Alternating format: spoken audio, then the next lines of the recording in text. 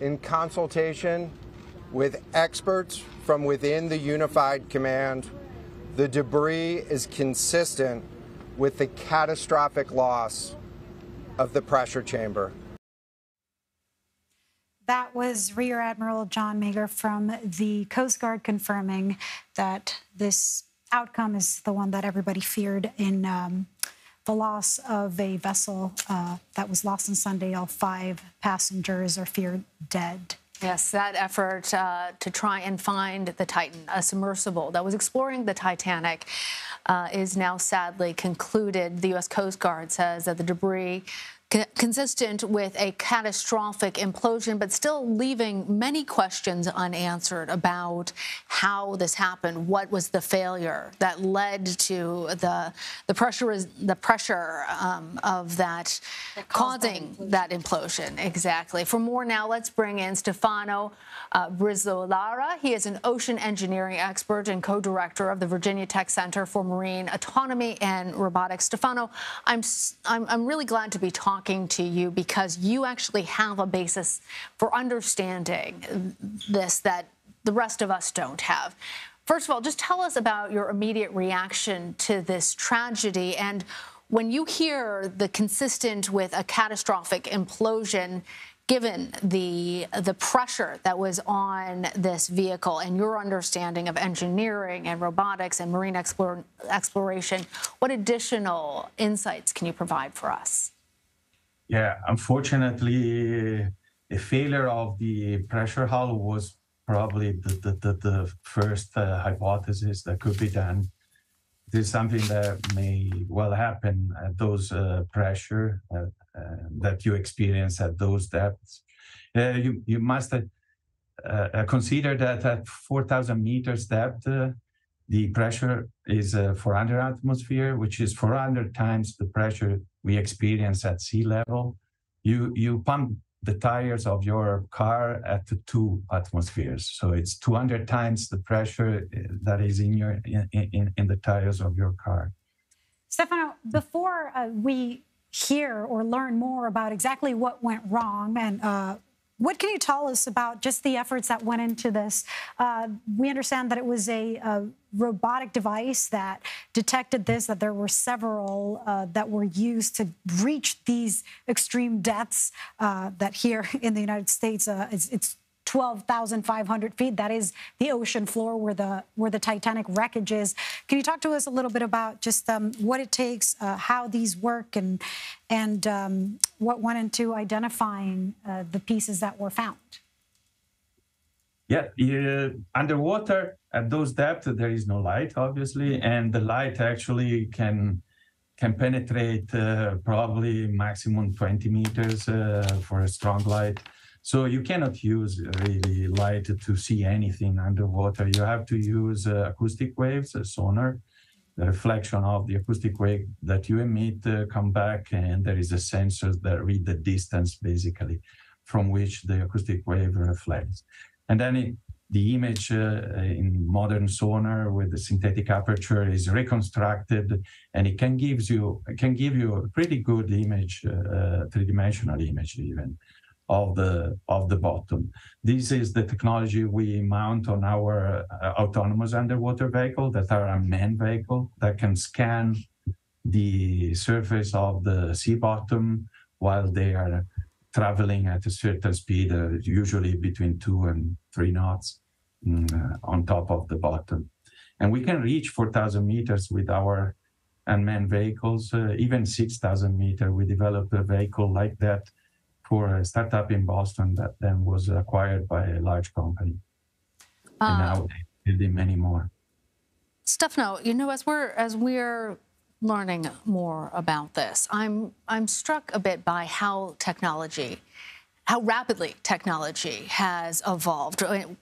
the Titanic sunk in 1912. At that point, it was considered the greatest technological achievement of its time. 75 years later, in 1985, it was discovered by Robert Ballard through a robotic, an ROV that was also part of what found the Titan now, that part of that team. And today, in 2023, we have human exploration down to these depths, 2 miles below the ocean's surface. I'm wondering, as we're talking about this, and it just seems so incredible how quickly we have made these changes. What lessons come from this? You teach, I believe you teach students about marine autonomy, robotics. Where does this go? And did these 5 lose their lives in pursuit of scientific advancement? Yes, well, we teach, we have a program in ocean engineering, so we teach our students actually how to design and build a large naval vessel, including submarines, large submarines. This was more of an experimental submersible, I would say, with some new kind of material used for the pressure hull for the first time, I would say, to reach those depths. Carbon fiber has never been used for a pressure vessel to reach those depths. And there is a reason, actually, because carbon fiber is much less compliant in case of failure than traditional steel or even titanium. Steel and titanium are ductile materials. They can deform in a plastic manner. And even if they implode and fail, they can still guarantee a certain integrity. So while carbon fiber breaks immediately, is fragile and it breaks in pieces, probably those pieces that they found. So I just want to make sure that I'm understanding you correctly, Stefano, because we're not experts, Stefano, sorry, but that the carbon fiber that was used in the submersible, the Titan, was that it had less integrity. It has advantages. It is lighter and thinner for the same kind of strength in static condition. In, let's say, in case of failure where the structure heavily deforms and start to curve on itself, carbon fiber doesn't allow for plastic deformation, so doesn't allow for large deformation. It starts to crack and completely break. So given that this is the first time that it's being used, Stefano, is what you're saying, I mean, do you have a suspicion that perhaps this level of innovation could have something to do with why this happened? Is this what you suspect? I mean, yeah, traditional steel or titanium may have mitigated the failure, perhaps. Yes. And from what you know, how long do you think we'll have to wait to understand whether or not this, I guess, suspicion that you have is, in fact, what could have caused this catastrophic implosion?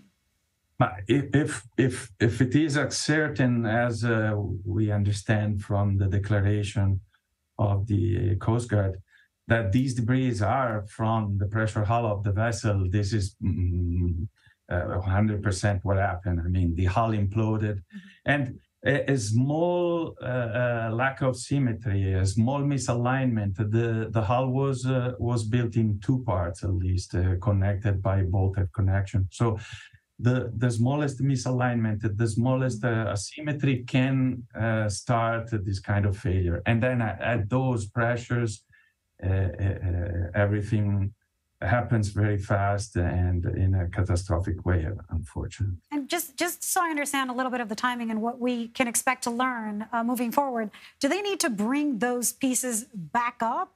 Can these ROVs, or what is used to bring this back up and study it closer, or because of the quality of the cameras and the technology used, is it possible to study everything you need to learn to understand why this happened?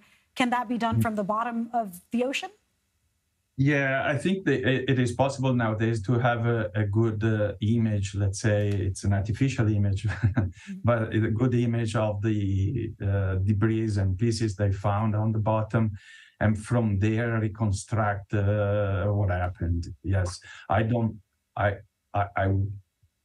mean, they will decide, but I wouldn't spend time and effort in retrieving the pieces from the bottom, which is a complicated maneuver because you need arms, manipulators, and probably the current vehicles cannot do that. Stefano Brizzolara, thank you so much for providing your expertise for all of our viewers and us as we try and understand what happened. Thank you very much. We have some vehicles that can reach those depths, and we would be happy to use them in this case. Thank you. Thank you.